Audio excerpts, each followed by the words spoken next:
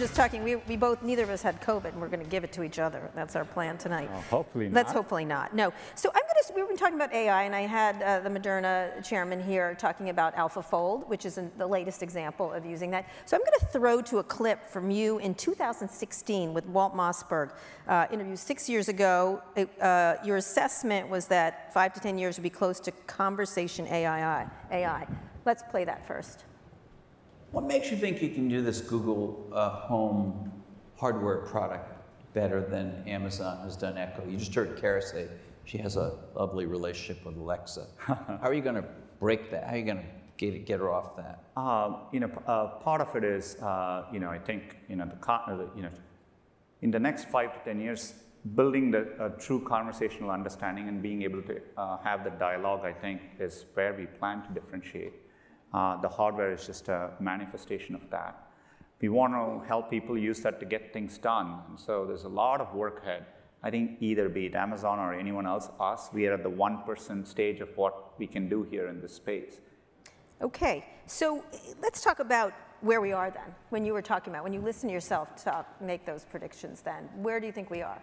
First of all, it's good to see Walt. It's good to see Walt. It brings back memories having done this. Congrats on how you've taken it. Happy birthday, Lucky. Okay. Thank you. No, it's a great question. And around that time, when I became CEO, I kind of pivoted the company to what we call this AI-first approach. Mm-hmm. I just feel like no difference from when the internet came or desktop to mobile. It's an even bigger transition.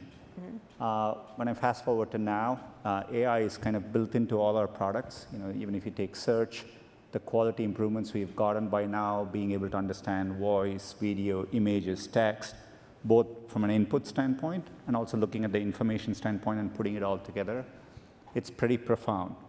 Conversational AI, I don't think it's fully transformed yet by AI. Yeah.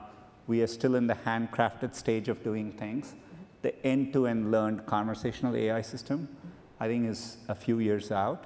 But if you look at all the work undergoing with language models, mm-hmm.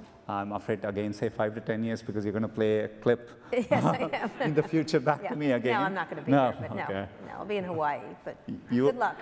You will be there, Kara. Okay, okay.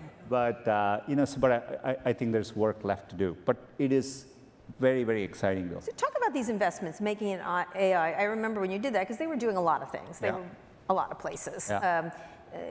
Very much like the founder's personality, very interested in a lot of things. Yeah. How did you do that? Because you weren't the founder, obviously. I met you when you were running Chrome, remember? We shipped the comic book to you accidentally. Yes, you did. You called me upon it. Yes, I did. Labor Day 14 years ago. Yes, that is true. They stupidly shipped me a comic book because they forgot that things didn't get, it actually what happened was you shipped it to someone in Europe who then sent me all the pictures of it. And so I called Sundar, I'm like, Chrome, here's all the details. And he's like, who told you? And I'm like, you did. So they had sent me in, and we spent a lot of time. He was lovely about it. And your PR people weren't as lovely. But in any case, what did you do to shift that? How did you think about, why did that what you thought was most important? Look, when you have many products and people are working on it, if you need to shift something foundational across the company, you need to get everyone's attention. Mm-hmm. And so mobile first was a big thing a lot of us had thought about. Google came in the desktop era, and so to shift it to mobile was a big goal. So we had talked about internally as being mobile first. So to using the same thing, the same framing. There were many people who were still skeptical of AI internally, particularly in our search teams, et cetera. They really didn't think it could be used effectively. Mm-hmm. So to capture that shift, to tell everyone this is as big as a mobile shift, and I always thought, I've said this before, I think it's one of the most profound things we're working on as humanity, and so wanted to make sure the company snapped up and shifted. So it was a big call to arms. We have processes like OKRs, so we wrote goals for the company. Mm-hmm. And if I look at what Google AI and DeepMind has done, that was a purchase you made. Yeah, with the founders, but extraordinary teams. I heard about AlphaFold earlier, or a lot of the transformer work that underpins a lot of language models was done at Google, and so we're committed to being state of the art. We are using it across our products. I also think through cloud, giving it to others will end up being one of the most important things we end up doing there as well. So when you think about the investments you're making, how would you add them up when you think about it? Are you an AI company more than a search company? Although you're doing rather well in search, we'll get to that in a minute. How do you look at the company then? Because Satya has done this up at Microsoft in a different way, not AI, but a different kind of focus, enterprise. I do think of horizontally, if there's one thing that underpins Google and the other bets in Alphabet, it is applying, historically we would think of it as deep computer science, but it's increasingly AI. So to me, what makes search better is the same as what is going to help us solve self-driving cars or robotics, or partner with pharmaceutical companies to help solve drug discovery. I think the technology that underpins, is AI, and so that's how I think about what we do foundationally. Who do you consider your competitors in this area? Look, I mean, I think, the thing about being in tech is, competition comes from nowhere. None of us were talking about TikTok 3 years ago. So I think you have to be open-minded. In the big areas we do, what I think is knowledge and information and then computing, obviously, we compete with, be it Amazon, Apple, Microsoft, AI, right. Facebook, and so on, emerging competitors like TikTok, YouTube. So I think it keeps growing. I'm not even mentioning the competitors from China or someone, the Tencents and Alibaba and the ByteDances of the world too. So there's so much investment in tech. It is hyper competitive amongst the big tech companies too. And so, the best way to think about a company, I've always held the view that you tend to go wrong by focusing too much on competition. And big companies particularly fail because they stumble internally. So you want to be aware of everything that's going outside, but at the end of the day, your success depends on your execution. So, So, well, that's a perfect thing. So let's talk about AI and ethics. In 2022, members of your ethical team resigned in a very public fashion around bias concerns. You would claim that ethical research and research were crucial to the company's future. You're really betting on that. But something was not working. When AI has the potential to change cancer, to diagnose cancer, detect earthquakes, this AlphaFold, replicate human conversation like we're talking about, it also could amplify biases against women and minorities, privacy threats. We don't know what it's doing, carbon emissions, surveillance, all kinds of things. Talk a little bit about that experience and where you are right now. I know you hired Marion Croak. I wonder if independent research like this, which is sort of could be counter to Google, can exist apart from your own self-interest. Okay, first of all, compared to most technologies we have developed, I think AI is very early on. We've started talking about it. So I think that is a lot of progress, and credit to many people who have highlighted the issues there. I think harnessing AI is going to be no different from other things we've had to harness as humanity. And I think early on talking about it, companies, public, governments, academic institutions, nonprofits, all of us have to play a role, and regulation has to play an important role. I would say there's a lot of publishing. There's open sourcing of models. There are independent people working on it. There are excellent companies like Hugging Face, which are smaller independent companies doing great work. So I see in this area, I see the amount the European Union is thinking about AI regulation. So I think compared to most technology, I think structurally we are beginning to do the right things. I think it's important to make responsible progress, though. I think it's going to be, it can create a lot of opportunity, and so I think it's both. You just heard about the AlphaFold example, right? No, I get it. And so so I think we have to be responsible. So what happened here now that you're looking at? I know Jeff Dean has talked about it a little bit. You've tried to hire someone who's very well regarded, a woman of color, to take on this issue, but still. It was quite controversial what happened. No, look, when you're publishing in AI, and there were clear disagreements about, the Google peer review team, what they felt was right to publish, and I think there were differing opinions on it. I was publicly on record saying that we should have handled it better as a company, I think. But our commitment to investing in, we've brought in more good people. The team has grown significantly since then. It's a large team. It's a large team, and we've recently had James Manika come in, who runs technology and society, who's a deep AI expert as well. Marian is building a team out. And more importantly, I don't think we alone can do the work. I think it's important important that there are independent voices out there. Right. Because at the end of the day, we are going to have a point of view. Well, some of which you're not taking your money. We did stop taking your money over some of it. Which I think is a good thing. I think it's good to have independent organizations which are not financially beholden to any company. I think that's a good thing. So I view all that as a maturing of a field like this, and the right things beginning to happen. Do you think you can grade yourselves? Like, I don't think I can grade. I mean, A, of course, but Look, if I look at the work we have done on AI ethics, we are one of the largest publishers in this area. We've written hundreds of papers by now. We share information, we engage openly. It's a cutting-edge field, so sometimes we are on tip of tree, and obviously we have concerns in certain areas. So I think we are learning and doing better, but I genuinely think we've approached it very responsibly. What would you do now in such a situation? Look, I think in some of these situations, I would slow down, get everyone to talk it through and engage better. I think things happen too quickly, so. When you're a large company, sometimes we decentralize, allow things to happen. And with that comes speed. You're giving agency to more people. But sometimes you make mistakes. So I think that's the balance to work through. Speaking of another thing related to AI systems about becoming sentient, you had the researcher, Blake, who it felt like he was in a version of Her, the movie Her.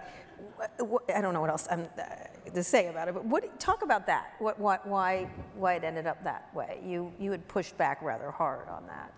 Look, I mean, that's a good example of where I think we slowed it down. We had our AI ethics teams, experts look at the concerns, engage. While the answer was a bit obvious to many of us, I think we followed all the processes, and I think we were very clear. I don't think Lambda, which is our language model internally, is sentient by any stretch of imagination, but shows, the story was much bigger than I expected. Yeah. But shows what people are concerned about. I think shows the kind of questions we will have to think about. We've seen the movies. Yeah, we've seen the movies. Sci-fi has imagined this for a long time. So talk about the idea of sentience, even if you've all determined Lambda is not. What do you do when it starts going that way? When do you imagine that happening? Look, I still think I still think there's a long way to go. I feel like I get into philosophical or a metaphysical topic, talking about what is sentience or what is consciousness. I think the good news is we are far from it, and we may never get there, right? But I'm more focused on how can we. In technology, when it works well, is just like when the internet came and when blogging came, just gave access to more people to be able to get their voice out. I think AI done correctly, everyone should be able to have a tutor in their phone on any topic. I mean, that's very empowering to humanity. So I think we should be focused on that. I think it's important that we develop AI aligned with human values. I think that needs to be foundational, and that needs to be embodied in any value system in which we develop AI. The good news is, as anyone who talks to Google Assistant, while I think it's the best assistant out there on conversational AI, you still see how broken it is in certain cases. Yeah, I never talked to them, any of them. Yeah, so they're all off in my house. My son unplugged every one of them, which was great. So when you think about that, it goes right to content moderation. Now, one of the things, Facebook has gotten a lion's share of attacks. I would say Twitter is now sort of in that wash cycle, essentially. One of the things I do get from a lot of the people at Facebook is, why aren't you looking at Google? Why are people beating up on Google? What's going on there? Talk a little bit about the scrutiny that you get. YouTube certainly has, but certainly not as much. Talk a little bit about content moderation, because right now you're involved in a mini controversy with True Social, and you haven't allowed them in your App Store probably, I'm guessing you're correct because of violence and other things that you have. Talk a little bit about how you're thinking about this, because it's something that I think every CEO of these companies that have these social apps must be tearing their hair out about, like what to do. I mean, look, it's a topic we've had to deal with a lot. I mean, just a few years ago, we had what we call a big brand safety. We had unsafe content for children on the platform. We learned it. We understood the patterns of what was happening, and we called an internal code, yellow, to fix it. And so we definitely, as a company, I think we face a lot of scrutiny, and I think it's important. What has helped us, I think, in our mission statement is to provide high quality information. That's what search is about. It's ranking. It's always been for us for 22 years, about ranking higher quality information. And so for YouTube, I think... Well, Google's different. Like when you go to Google and you search something, you get what you're looking for. YouTube is a very different creature. But one of the biggest things we did for YouTube is made content responsibility. Susan and team for a while now have made content... Wojcicki. Yeah, the CEO of YouTube, has made content responsibility the main pillar. And so we brought a lot of notions of what we do in search to YouTube. So for example, on areas which are prone to misinformation, we rank higher what we call authoritative information, including journalistic sources. If it was to do with COVID, we would rank public health organizations, medical institutions, journalistic content higher. So we brought the same principles which we use in search to YouTube. So I don't think it's a question of scrutiny as much as we worked hard to move the needle. We publish what we call as violator view rate. It's obviously a large system, so you statistically work hard to make it better. So I feel like we put a lot of work into it. It's consistent with our mission. It's what I think we have learned over time to do well. But people think it's too slow still, obviously. It took for a long time for you to move on Alex Jones, for you to move on Trump. It took the insurrection, ultimately. Still off the platform, correct?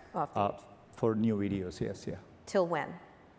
There's a team which assesses it on a periodic basis, and if the recommendation changes, we'll make a decision. You make that decision, though, right? If the recommendation changes and comes to me, yes, for sure. Comes to you, and you made that decision at the time. Along with Susan and team, yes. So what went into that? Because obviously it's like a third rail kind of grabbing it. Look, it was very specifically post January 6th, and clearly seeing at that moment, the risk of violence associated with it, with that. I think we made a decision. Look, as a platform, we're very committed to freedom of speech. That's part of what YouTube success is, enabling everyone. So we take, it's always a tough decision, and we err on the side of making sure, we can protect freedom of speech. I think it's easy to make decisions the way, and it's tough to know when you lose freedom of speech in a society. I think it's important to remember that. And so, but look, when it comes to Ukraine and Russia, we made a lot of decisions. Yes. But when society agrees on decisions, people generally think we are doing a good job. And society is very divided on a particular topic. That's when these become harder. So, in some ways, we are trying to make a decision in an area where people fundamentally see it differently. And I think that becomes more challenging. So I don't think this is an easy area. So what do you do now? What do you do now? Because right now you're in this back and forth with Truth Social. I tend to believe you over Devin Nunes. I will say that. But they're saying they're waiting for you. You're saying they're waiting for them to clean it up, essentially. Look, Truth Social is only recently available for Android. Android, right. Yeah, and they submitted, like we've gone through with other developers. Yes. Look, there are minimum standards for content moderation we expect. Mainly, can users report? Do you have a mechanism in place to remove direct violent content, which calls for violence, etc.? Right.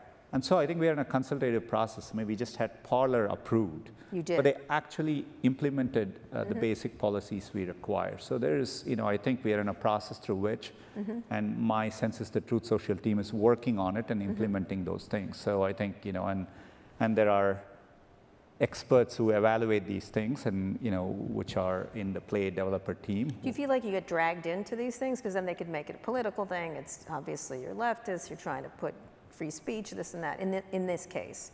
And then it happens on the other side too. Yeah. Almost always we rely on, this is why it's important to have teams and processes. So you let the right mechanisms work through. And in extraordinary cases, we get involved, but rarely felt the need to change the course of the recommendation coming from teams. So now you banned Trump indeterminate amount of time.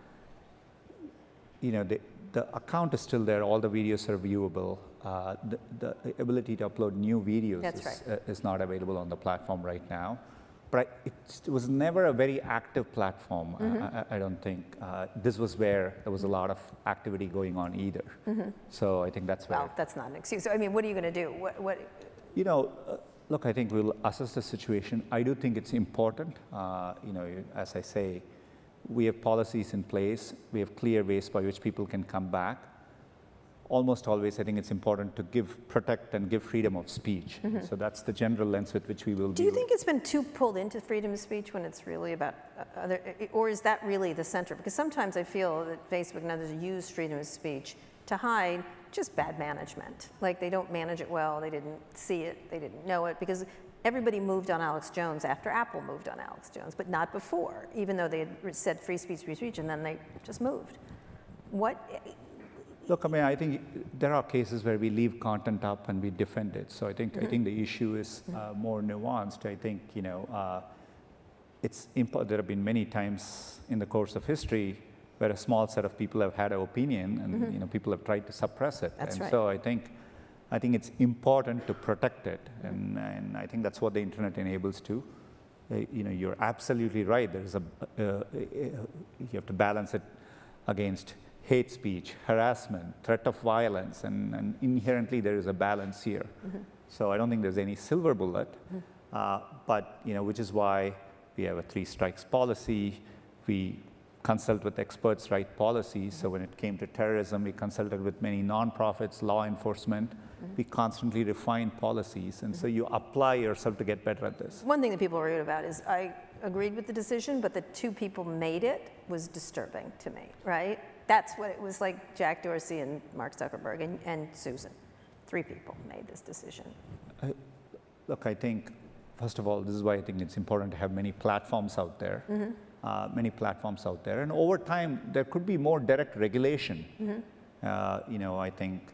We'll get to that in a minute. Yeah, and I think that could help in some of these areas as well. So your efforts around the election, what are you doing around that now?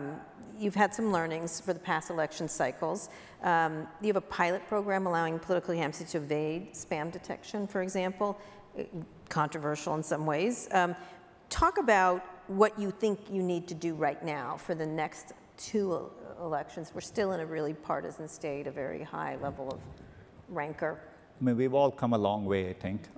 Very aware. We have election integrity teams which are looking at it seriously. I think the cybersecurity interference from foreign sources is something which is always a big source of concern. Jan was just talking about. Yeah, and you heard from Annie Berger as well. And I think it's important. I think there is a lot more information sharing now of threats, and we all assess it. So there's more collaboration than ever before.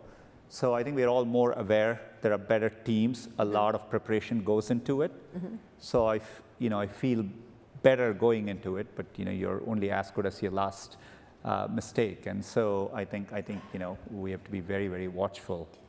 So in that vein, what are you doing post Roe v. Wade world where protect users' sensitive health data? You saw what happened around Facebook. I don't necessarily think it's their fault necessarily. They were given a valid subpoena, but abortion information period tracking, obviously if you search on Google, advertisements that misleading direct users to anti-abortion pregnancy crisis centers. I know I talked to Susan about anti-gay groups putting ads in the feed of gay sites, and then it was an ad, and so it wasn't hate speech necessarily. What are you doing post Roe v. Wade? Because Google has so much information. I do spend a lot of time saying, when Google's saying, would you like to sign on? I'm like, I would not like to sign on. I worry about it much more than before. So in this Roe v. Wade situation, this is a perfect example of for people using Google and all these services. How do you assess your responsibility, and where are you willing to stand up and not let the government get this information? Look, it's obviously a very complex area. Definitely when people are coming and looking for information, we've been very focused on making sure we can provide accurate information. So recently we rolled out changes to make sure we can certify whether a provider actually provides abortion or not. And we both have mechanisms to verify, and then we disclose that, and we require disclosure on the advertising side as well. So that's an example of the kind of change to make sure we're bringing higher quality information to bear at a moment like that. We've constantly giving incognito modes and more privacy-friendly modes to look for information. We now give various auto-delete options so that you can delete information continuously. And look, on this area, I think we have a long-standing record of pushing back against what we feel are overbroad, not due process requests. And I think that track record of what we do will apply to this case as well. And we'll give transparency to the extent. So could you just do it? Because we're just not going to give it to you. We're going to fight you. Do you see yourself in a fight with Texas or one of these states that is really being very aggressive from a police point of view? If we feel it's overbroad, and we will fight it. This is an evolving area. I think all of us will have to watch what's happening, and to the extent if we're uncomfortable with something, I think we'll speak up about it, and so that's the plan. And so, but again, to me, over time we need privacy legislation to protect people's privacy on topics like this. I think because you're always going to, I know as a large company people look at us, but when I look at all the way information can get out, there are many other weaker points of attack through which people can get the information, including location information, etc. So I think unless there is robust privacy protection in this modern digital age, US still doesn't have federal privacy legislation. I know we are talking about this issue, but there are a whole set of issues on which people are vulnerable, right? You could be a gay kid in a place where that information is sensitive, and so I think the issue goes far broader. Do you feel like you have a bigger social responsibility and to pick and choose? We are going to be pro-abortion. We're going to be pro-gay. Look, I think it's important. We are an information company. We are objective in how we provide information. We deeply care about the welfare of our employees, and so there are many issues on which, if it touches the welfare of our employees, we make sure we address it where appropriate. But I think as an information company, I think we take that very seriously, objectively, and I think that's entirely, it's sacrosanct for us to, how we approach search, how we rank search. So I view that as separate from how. From doing that. Yeah. But do you think companies should be more socially active? Look, I think each company should be very clear about the causes which they care about, and be clear so that people understand. But I also think companies are a place where people come to get work done, and so you can be a clearing place for all that affects society. So I think there has to be a balance. Is there anything that sticks with you that you think is critically important, a social issue happening now? We've both, be it on sustainability. I think we've clearly stood for, Google has been carbon neutral since 2007. We've been very public about our goals as a company. I think we have commitment to building a diverse and equitable workplace in terms of our employees. So these are all issues we passionately care about. We are open about it, and and so we care about access to knowledge and computing. Do you feel pressure now that the partisanship is so high, the rancor is so high? Look, I think tech touches society a lot, and in any area where there's a lot of division, I think it's tough. You get pulls from both sides. But I think as a company, it's important to be focused. At the end of the day, the best way Google can impact the world is through our mission and our products. Everything else is, on top of it. And so I think it's important to keep that in mind, and that's the best way I think we can impact the world, and so you use it to guide the company. So let's talk about the impact of the economy on Google. Sluggish growth rate this year, in this quarter, you talked about the need to cut back spending. You have something called a simplicity sprint, a very lovely term. You recently reported lowest quarterly growth in 2 years. It doesn't mean it's not growing. it's growing compared to other businesses. So what is the cause of the slowdown, and how are you thinking about it, especially around productivity? I know Mark Zuckerberg has talked about that, you've talked about this. How do you improve productivity, and what are you worried about in the economy, given the results you just... Look, I mean, as I said in the last earnings call, look, I mean, the more we try to understand the macroeconomic, I mean, you feel very uncertain about it. There are a set of positive factors, there are a set of negative factors, and there's inherent uncertainty in the economy. So that's the macroeconomic outlook, and the macroeconomic performance is correlated to ad spend, consumer spend, and so on. And so we are not, as a company, we get impacted by all that. To me, those are all factors outside our control. What you can focus on is what you're prioritizing. I think pandemic has been a huge source of change. All of us are working differently. Want to make sure as a company, when you have fewer resources than before, you're prioritizing on the right things to be working on, and your employees are really productive, that they can actually have impact on the things they are working on. So, that's what we are spending our time on. I think anytime a company grows over a period of time, you end up being less efficient. It's the natural order. What areas are less efficient from your perspective at Google? Across everything we do. Across everything we do, I think with scale, you can be slower to make decisions. There are more people to approve things. So, you look at it end to end and figure out how to make the company 20% more productive. I think it's something we have to do always, but I find moments like this particularly helpful because you take a breather and really focus on it to set the company well for the next decade or so. For another thing, because someone had called Google a golden cage to me, like that people are just, and you've seen it depicted on Silicon Valley, they're all up on the roof. Resting, investing, essentially. Never watched Silicon Valley. Never? Too close to home. Oh, really? There wasn't a character. You watch TV to relax. There was not. There was an Eric Schmidt character, but not a you character. How do you improve productivity? Is it layoffs or changes in where you focus people, or are there areas of growth that you're focusing on and ones that you're saying, no, that's enough of that? No, look, I'm talking about sometimes this productivity, it's about sometimes there are duplicates. So for example, a few years ago, we had YouTube Music and Google Play Music. Yes.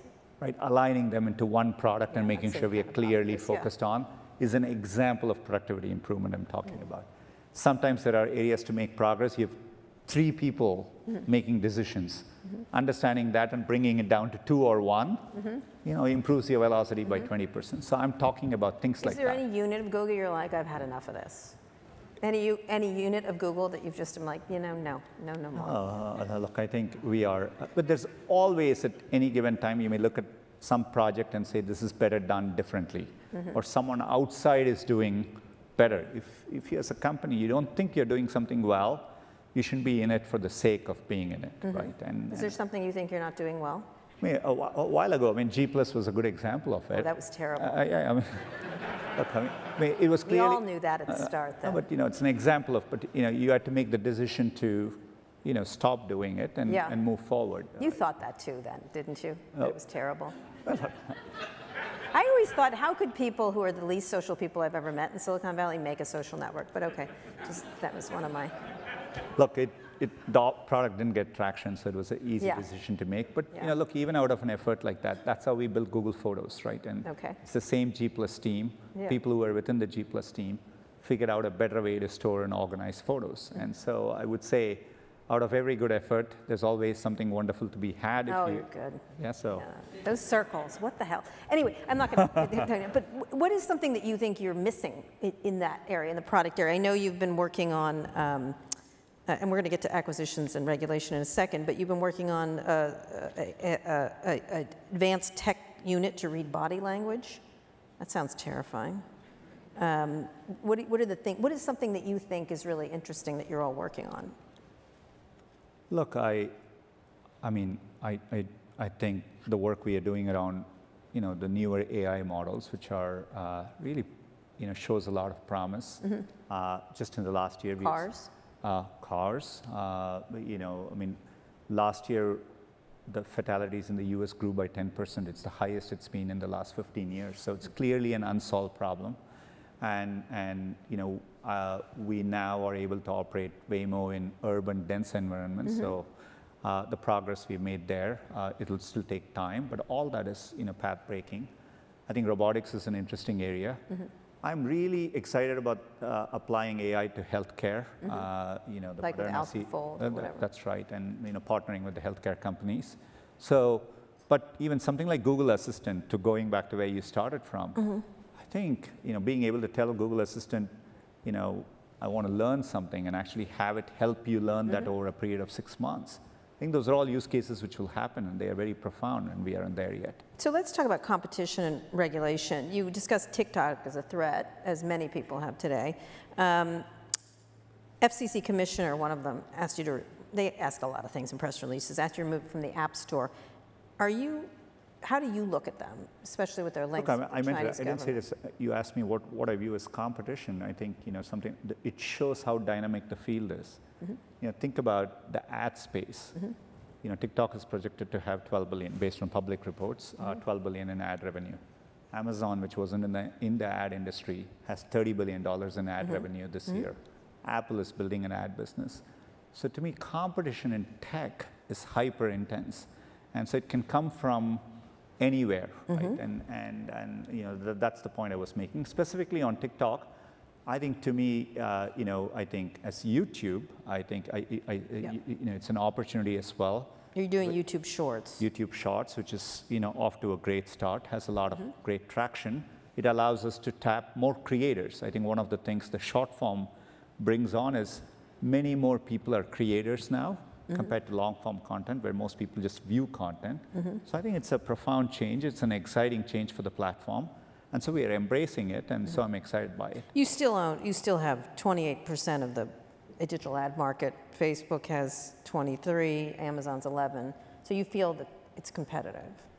We just mentioned, Apple is growing, TikTok is growing. Microsoft just did a contract with Netflix, one of the biggest ad deals ever done. In any other market, if you would look— I thought they would go with you. Why didn't they go with you? Oh, it's a question for Reed. But look, to me, it shows that there is competition in the space. I mean, you're now talking about multiple companies, and there are very good companies like Trade Desk and so on. So, shows how vibrant this market is. It looks nothing like it looked a few years ago. Sure. So that gets us to search, which your market share is high 80s globally, low 90s in the United States. That's pretty big. That's a pretty good market share. You are under 2 cases with the DOJ, alleging that you dominate the online search market in violation of antitrust laws. There's some other investigations going on. How do you look at these? You think they're too late? Many people think they moved too slowly, but they also never moved before. Look, first of all, we'll engage constructively through the process. I mean, these are important processes, and we'll take them seriously. I think it's important for me when I look at you're talking about how general search market works, but it's like saying there's a general homepage market share and who had the share before. To me, we are not in this. We are trying to provide people with information. Siri and Alexa, to your start, is another way for you to get information. We make money on commercial searches, but you think about either coming to Google Search or maybe you go to Amazon directly to do that. If you're looking— 90% of the market's pretty big. No, but that is artificially defined market as general search, which means nothing. If I look at the younger generation, many of them just get the information they want from social networks. They won't even come and query. So I think I genuinely think it's more dynamic than people are looking at it. At least that's how when I run the company wake up on a Monday and think about it. Right. For me, so how are you dealing with them? Because that's sort of the argument. Well, too late. You got here too late. It's changed. That's not what I'm saying. Look, I think it's important that these things get looked at. I think there are well-established frameworks by which you assess whether a market is competitive. There are robust consumer welfare standards. Are prices going up or down? There are many ways to look at it. So there are experts who are going to look at it.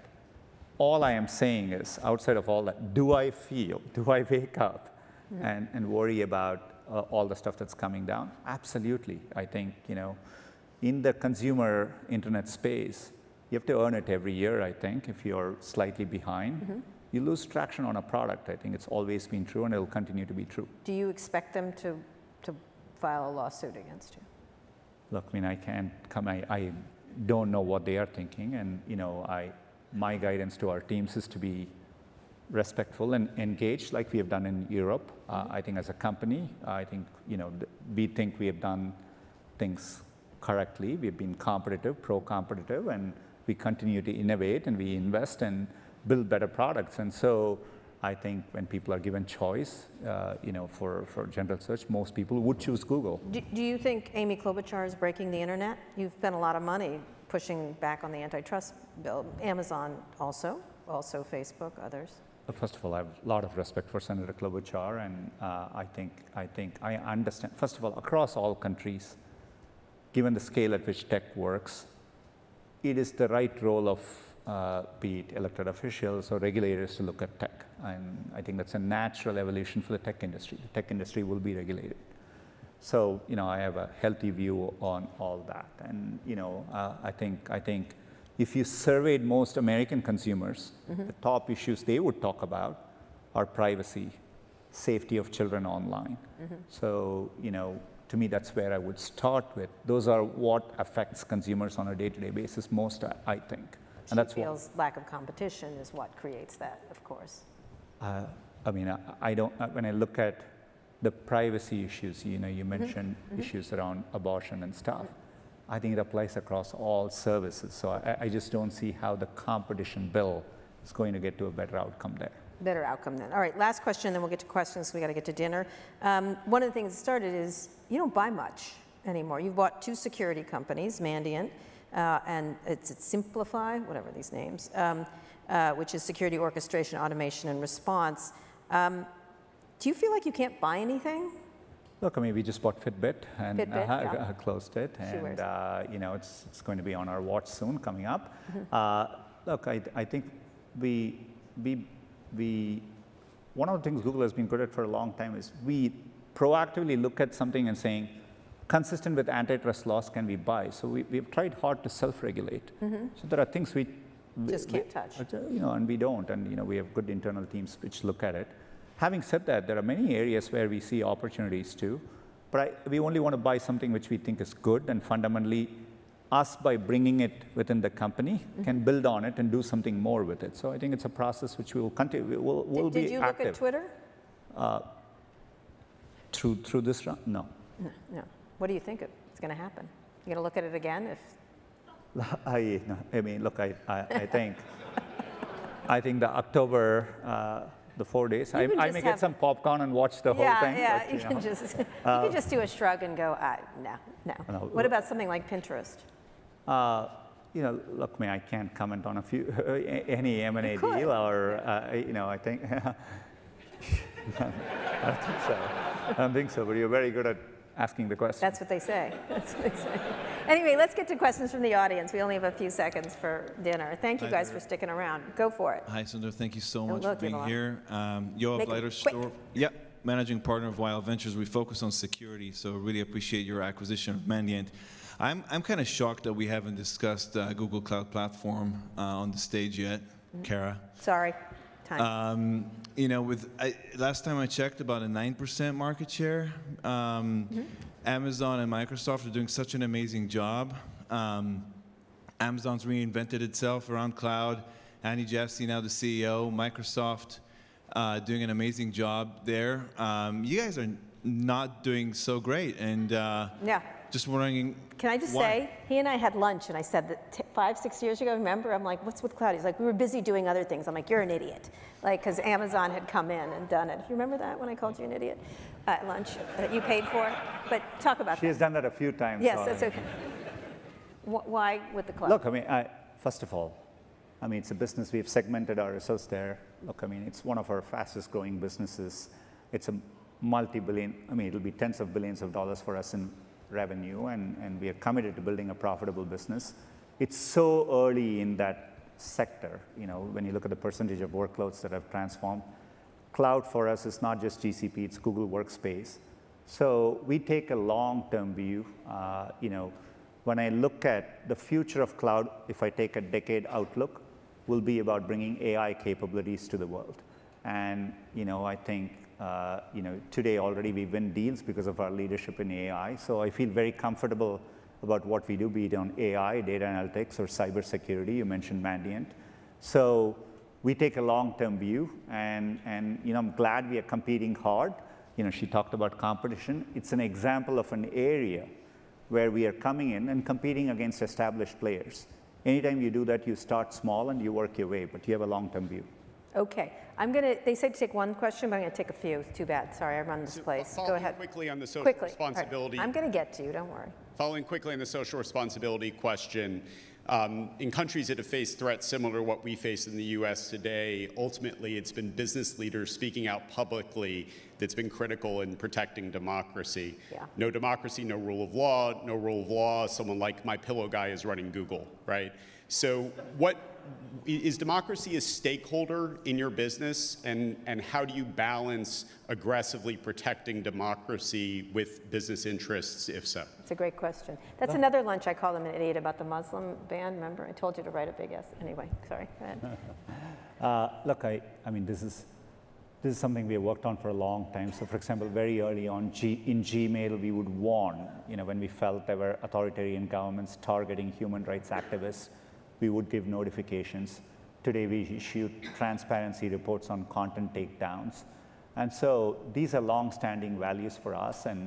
But I would say as a company, we will do everything. But I think, others, the US has a strong role to play, I think, here, and other leading democratic countries. So this goes beyond one company. I think one of the worries I have is in an increasingly polarized political debate, sometimes we forget the important values which we need to advocate for around the world, and the commitment that we need there.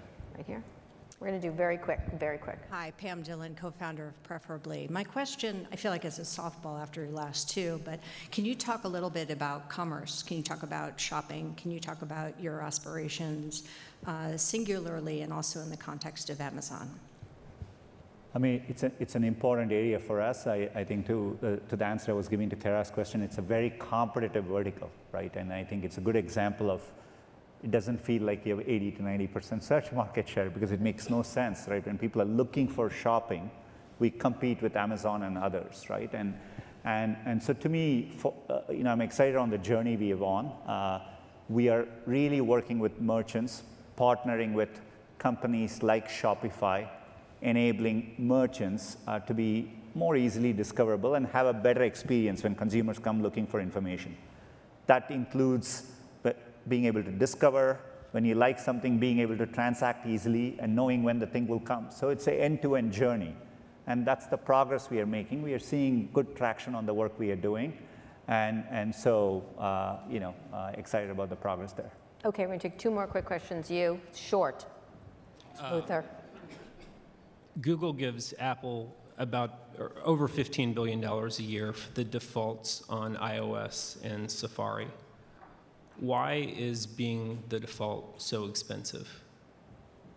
Look, these are any commercial deals between the companies. This is in the public domain as a result of the US versus Google trial. So Google's giving Apple over $15 billion per year for the defaults on iOS and Safari. Why is it so expensive to be being the default? Why is that so expensive? At a high level, historically, we have done distribution deals across platforms. So if a platform provider, like Mozilla had done it before, they have commercial distribution deals, and so we see value in, we compete for those distribution deals. I think it's no different from if you have a product and in a retailer, you compete for space and placement. And I think, so to me, these are standard commercial distribution deals we do across platforms. It just seems that flies in the face of your claim that there is, consumer choice and that competition's only a click away. I mean, it seems like Google's not taking any chances.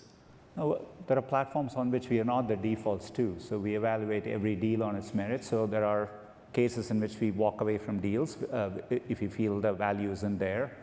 And there are cases in which, just because you have a default, people change defaults too. So, so there are varying ways in which this works. So it's a pretty complex way. I think as a company, it's important to make your services available to users as conveniently as possible. I think it makes natural sense for every company to want to do that. So. Yeah. You also have $15 billion, and DuckDuckGo doesn't. But go ahead. Hi, sir. My name is Sid Wilson. This is the last question. I'm sorry, guys. Yeah. We've got to go. I'll be quick on this. My name is Sid Wilson. I'm the president and CEO for the Hispanic Association on Corporate Responsibility. I want to ask a question about diversity and inclusion, a topic that hasn't really been discussed. Is, as CEO and as a leader in the industry, what do you believe is your role to foster change and evolution to create more diversity and inclusion for people of color, particularly women of color, that are lacking in the executive roles throughout Silicon Valley, not just at Google? Because I recognize it's not just a Google issue, it is an industry issue, but given your role as a leader, what do you believe is your role to help foster that solution? Look, I think the tech industry as a whole, needs to do a lot more. What we have done as a company, this has been an important thing for us. We issue transparency reports, and over the past couple of years, we've articulated clear 5-year goals, including our commitment to have representation at all levels in the company, and we have goals, and we issue transparency reports. Your board is quite diverse comparatively, but it's a low bar. The board's diverse, but executive committees tend to be far less diverse. Yeah, and it's work in progress, but I think, look, we make our commitment. We need to be accountable, and we track this across the company, and we are clearly making progress, and we'll stay the course till we make that. But I think it's an important topic. I also think as a company, for us, it's equally important to make sure all this works well through our products as well. So the same issues you talk about, making sure our platforms are working well, representative, and addressing issues of inequity too are equally important. All right, I'm sorry, we got to go. Sundar, thank you. How long are you going to stay CEO of Google? Just curious. I'll take it a day at a time. Okay, great. All right, thank you.